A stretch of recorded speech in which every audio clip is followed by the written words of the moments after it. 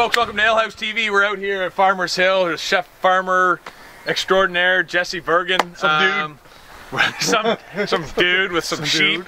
Purple shirt. That's right, we got purple shirts on because you know what it is? It's pay it forward time. Pay it forward. There's been a great pay it forward movement going on in St. John. This week on Thursday, April 25th, is going to be the 24 hours of kindness.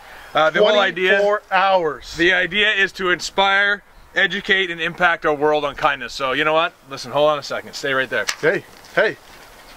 What's going on? I'm paying it forward right now. Hey, I like Cold that. beer. This is a little Slim and Clear here. It's a little something new going on our new beer menu.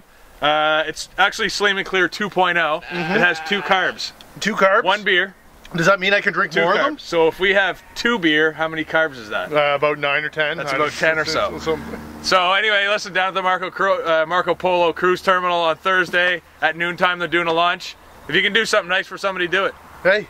That's what it's all about. That's what it's all about. Little act of kindness. A little the St. John Ale House, we know how to pay it forward. Do you? Hey folks, just a quick example of the St. John Ale House staff here paying it forward out in the farm. Tom was out here by himself, stacking wood, and in a few quick seconds we're going to do the whole pile, pay it forward.